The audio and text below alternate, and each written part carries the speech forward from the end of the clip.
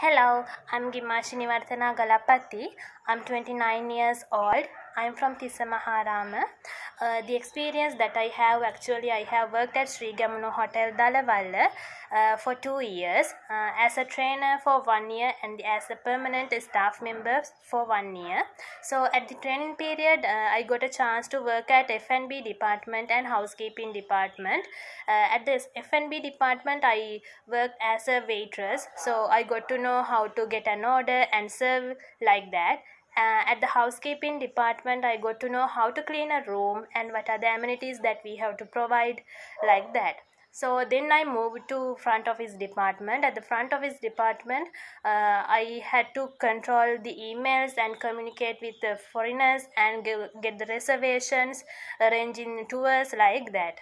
So those are my working experience at Sri Gamuno Hotel Dalawalla. Then I completed my higher studies. After that, I joined with a private company called Shrinko Enterprises Private Limited as a receptionist. After that, I had to move to Tissamaharama. So at Tissamaharama, I joined with Sanoga Holiday Resort Yala.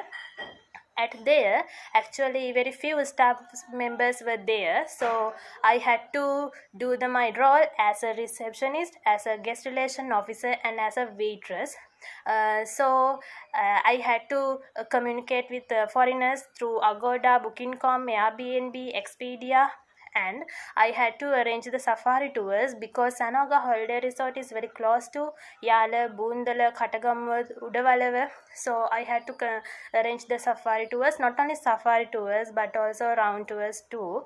And then at the evening time, I had to serve for foreigners and get an order, like that.